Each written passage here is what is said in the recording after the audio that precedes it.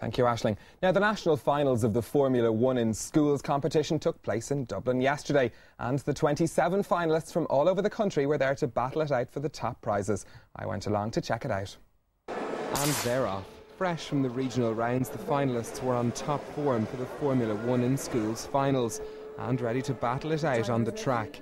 Each team had to design a miniature Formula 1 car using computers, and then they were made out of wood using this machine, which takes the instructions from the computer and shaves the wood accordingly. And there were some very interesting designs to be seen. We designed the car on the computer. We based it on a teardrop, in other words, to make it go faster because it's more streamlined. Then we just painted all purple for the regions because we wouldn't have time to paint the two colours.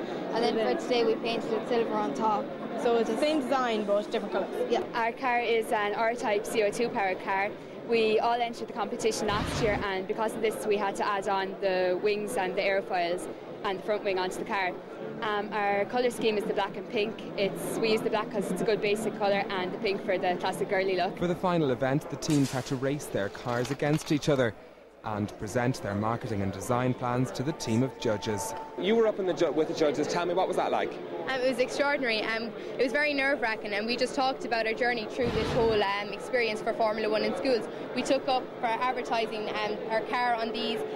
We took up cups, coasters, mouse mats, and we made lots more things as well. We've got this personalised cake, which is made in the food store in Claremorris.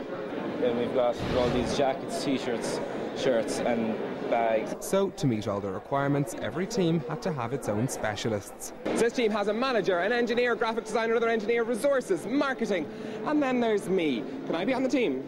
Yeah. But it was the final, and out of 150 entries, Team Coney Cats from Greystones in County Wicklow came out on top overall and in the senior category. In the under-15 age group, Sharks from O'Feach College in Dundalk were the winners. The skills we've learned, such as designing it on the computers and actually making the stand and the car itself, it's amazing how easy these experiences and what we've learned could have passed us by. The top prize winners get a trophy, €5,000 in cash, and the opportunity to represent Ireland at the World Formula 1 in Schools competition next spring. Now, lots of you gave us your views about yesterday's report on Glenn, the 7-year-old Limerick child.